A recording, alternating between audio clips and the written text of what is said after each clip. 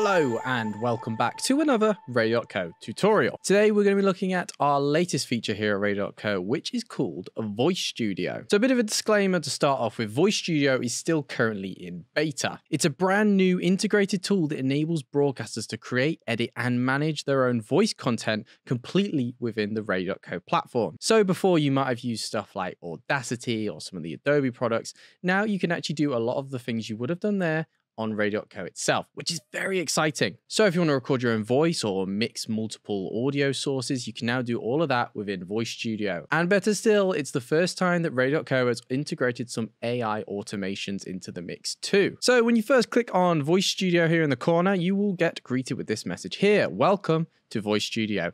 So straight away here, you can either click on the Get Started guide or give us some feedback as it's still in beta, like I say. I'm just going to go ahead and click Get Started. So this is the screen you will see initially. Fairly blank, not a lot going on. But if I click on Add Track, you'll see a selection of different things we can actually do with the Voice Studio. Now, the first one is fairly straightforward, and that is just recording a voice track. Now, this is a feature that's been a part of Radio.co for a while now.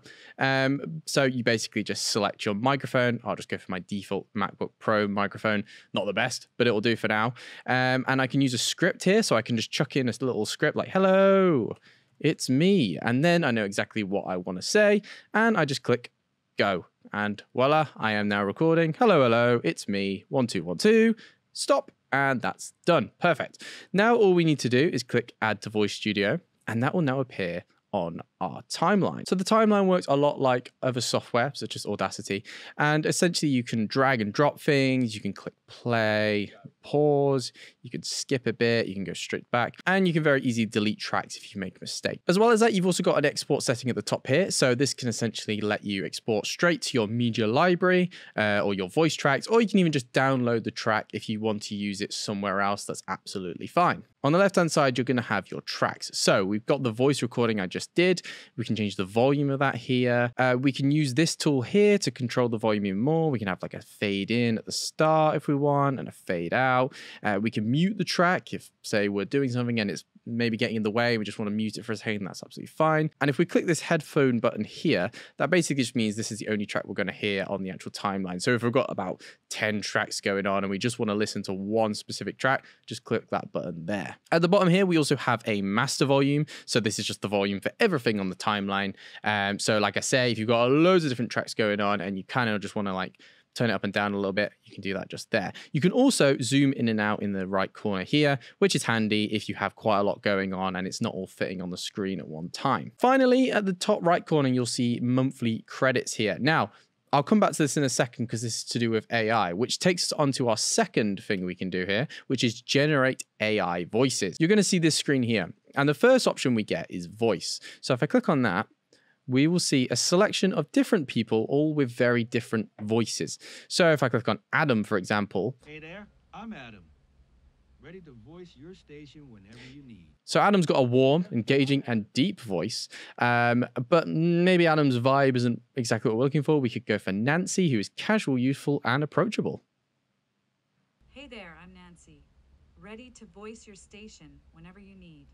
Cool. I think we'll go for Nancy. And the next step here is to just type in something you would like Nancy to say. So for example, if we are creating a news piece, I might write, hi, welcome back to the news. It's me, your host, Nancy. Does that rhyme? Kind of rhymes. And then we just want to click generate. Before we do that though, coming back to what I said earlier, you'll see here, it shows how many credits we're going to use to generate this AI voice. And then we'll see how many remaining credits we have at the side. Don't go too crazy, use them carefully, use them wisely. But by all means, experiment and have a great time using it. So I'm pretty happy with that. And I'm just going to click generate. And after a few seconds, we will see that our AI voice has been generated and we can click and listen to a little preview down here. Hi, welcome back to the news. It's me, your host, Nancy. Cool. So I'm pretty happy with that. I'm going to add it to the Voice Studio.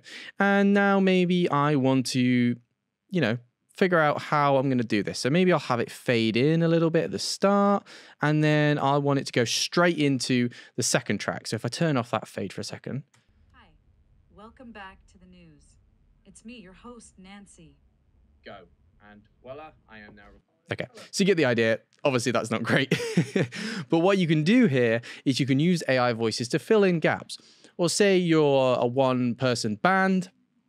You don't necessarily have the resources to have a news team or a news host, and you could use AI to have your very own news host. AI is not a replacement for radio, but it can be a brilliant tool for assisting smaller radio stations that just don't have the resources that some of the bigger ones do. So the third thing we can add is media from our library. So we can take a look at some of the stuff we've already uploaded into our media, such as Lust for Life by Iggy Pop, and I can add that in. And I could maybe use this as sort of like a bed almost. So if I bring the volume way down, and then if I start it now. Hi. Welcome back to the news. Don't want to play too much, don't want to get copyright striked. But you get the idea. We could have some music there as a bed. Equally, we can add another voice track. So if, say, we've already got something recorded that we're pretty happy with, such as local news, we can whack that in. A lot going on there, but you get the idea. As well as that, we can also add some recordings from our library. So recordings are essentially just any shows you've already recorded and you've saved. So maybe we did a show last week and we want to integrate a clip of that into something we're creating here.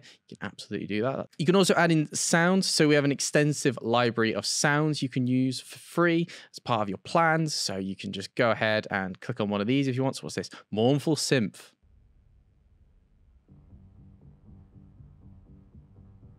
Very mournful. Finally, we can go ahead and upload any audio files we might already have on our device. So now I'm pretty happy with the setup I've got here. I can drag things about a bit, move it around, see what sort of layout I like, and say if maybe something's a bit too long, I could shorten that like this, and maybe just, add a quick fade out. And that's a very quick tutorial of the Voice Studio. Now, it may seem quite daunting at first, but I promise you it's very, very simple and straightforward to use. The team at Radio.co are always thinking about how they can make things as simple and intuitive as possible, and the Voice Studio is no different. If you'd like to see a more in-depth tutorial of the Voice Studio, please do let us know in the comments or email us at studio@radio.co. But until next time, thank you very much for watching, and we'll see you in the next tutorial. Happy broadcasting. Want to take your radio station to the next level? Well, here at Radio.co, we don't just specialise in launching new radio stations, but elevating existing ones too. For example, do you have an internet radio station that doesn't seem to be hitting that audience you want? Are you unsure whether the branding or the content you've created is right? Are there just too many industry buzzwords and equipment types that you can't get your head around? Allow me to offer my expertise. For just $50, you can schedule in a 50-minute consultation with me to go through every aspect of your station, with the goal of refocusing and revitalizing your efforts to mold it into something that you're truly happy with. Even if you don't have a radio station or podcast yet, but you'd, like some guidance on how to get off to a strong start, then please don't hesitate to get in touch. Don't let stress and small audience numbers get you down. Get in touch via studio@radio.co, and we'll put our heads together to turn this thing around.